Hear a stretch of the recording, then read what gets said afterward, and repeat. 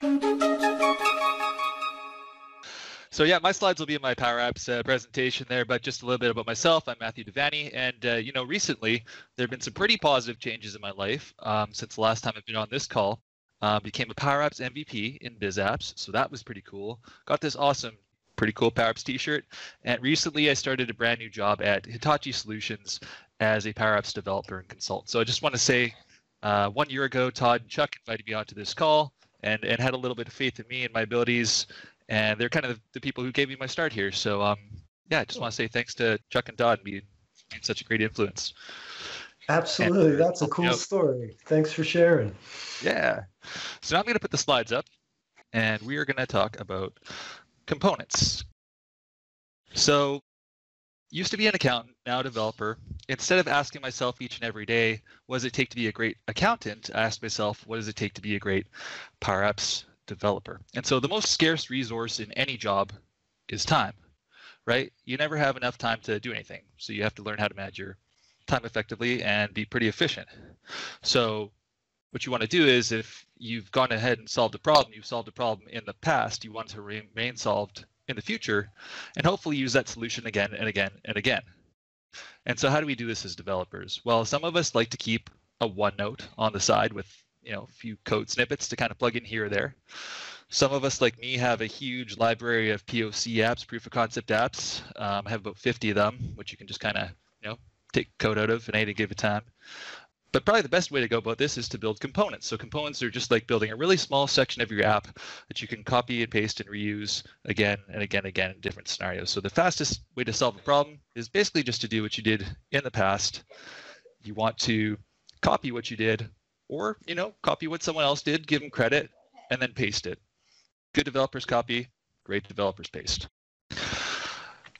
Here's an example of a component I've made to do just that. So in pretty much every app that I've ever made, there's been some type of approvals process to it.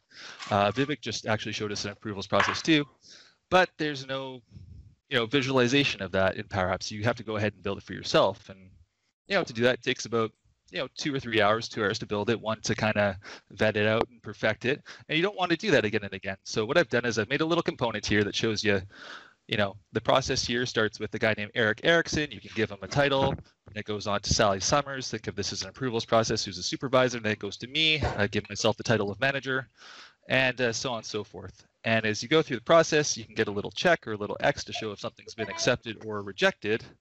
And the current person in the process has a little orange circle around them. So to show you how this works, I'm just going to go to the next screen here. So this is an IT requests form. It's nothing more than a simple form in Power Apps. And as a person working at a company, you can go ahead and request a desktop PC for $1,000. Write a comment, I want it really bad. And when I click the submit button here, you'll see that I've sent it forward to the next person, Sarah Green, who's the manager. There's a little checkbox here. And now I'm acting as Sarah Green. Do I want to approve or reject it? I click approve. And as David Johnson, the IT manager, I'm going to reject it. And so check X. So that would have taken a really long time to build if I had done it from scratch. But just implementing a component, it took about, maybe about 10, 15 minutes to get this functionality in there. And for those who want to download this component, I am going to throw a little link in the chat. That's right. You guys can have it there for free, no charge.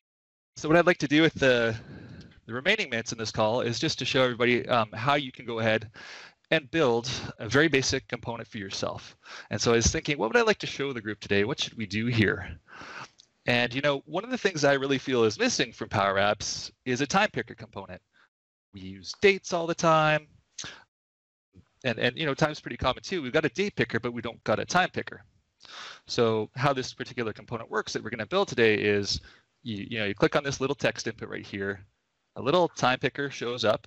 You can go up, down, scroll up and down, pick a particular time, and it shows up in the text box. So the really nice thing is that this is mobile friendly too, right? It doesn't use drop downs. You can scroll up and down with your thumb. Works really, really great in the iPad. What do you think of that, Chuck and Todd? Are you excited to build a little bit of this today? Oh, yeah. Yeah, let's do it. Awesome. Yeah, let's do it. So I'm going to zoom out a little bit here, and I'm going to go to the component section of Power Apps.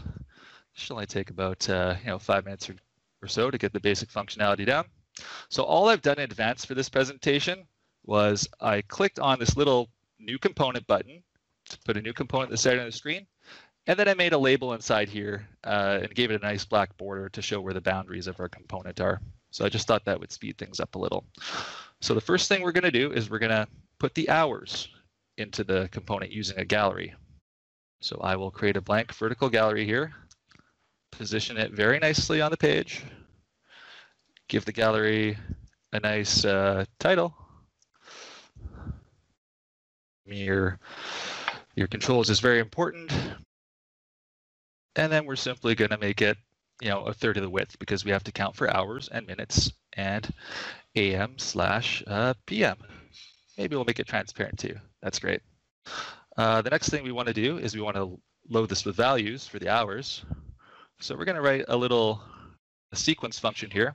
If you haven't used sequence before, it's awesome. You can automatically create a sequence of numbers just programmatically, right? Who wants to type out 1 through 12 when we can have Power Apps do that for us. And we're going to do a little bit of formatting so we have a leading 0. Next, we're actually going to show this inside of the gallery, show these numbers to prove that the sequence function worked. So I'll throw a label in there. And hey, what do you know? It pops up.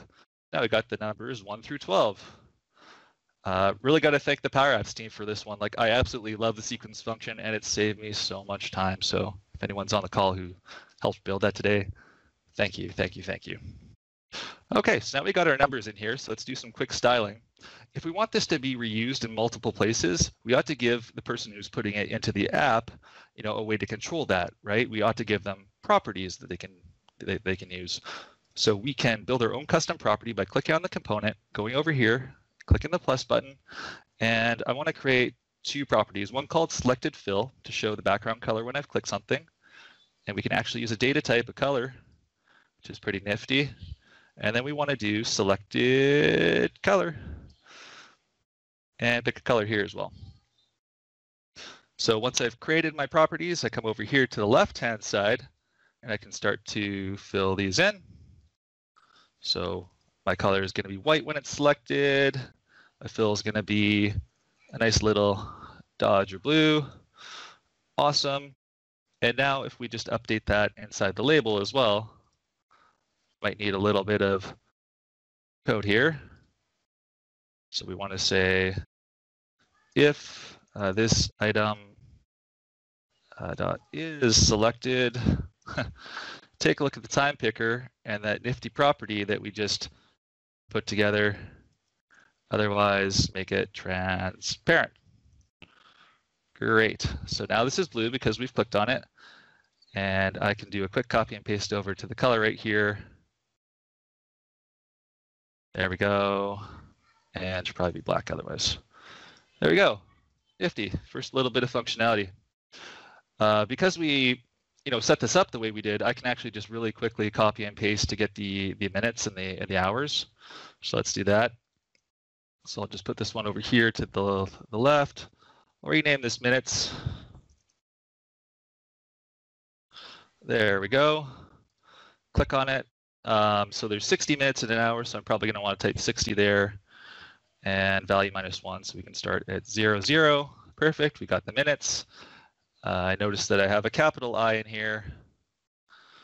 Don't want to rename things that are weird. There we go. And finally, to get the AM and PM, I can probably just type it like this. There we go. So we've got the basics of our little time picker right here. I think the last thing I'm going to do is hide the scroll bar, because using this little visual design principle that the number's only half showing, the user's going to be able to know that they should scroll up and down, so that way they don't even have to think about using the scroll bar. So with the remaining 2 minutes here, the last thing that we want to do is we want to output something, right? Because we don't want the time value to be trapped inside this component.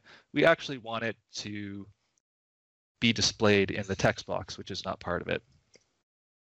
So last thing I'm going to do is I'm going to click on my time picker again. I'm going to create a new property called,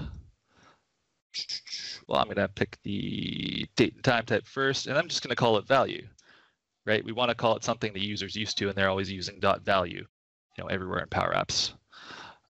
For this section, I want to set the time when the user clicks on something, right? Selects a new value.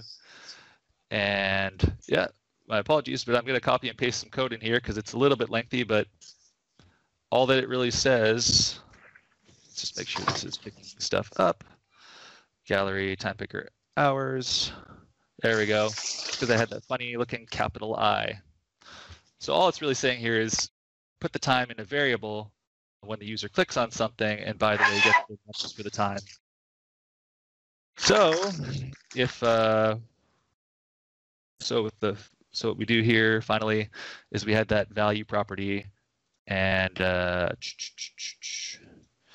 veritime value. There we go. We had a variable there called veritime value. I just copied it. What is happening? Power Apps.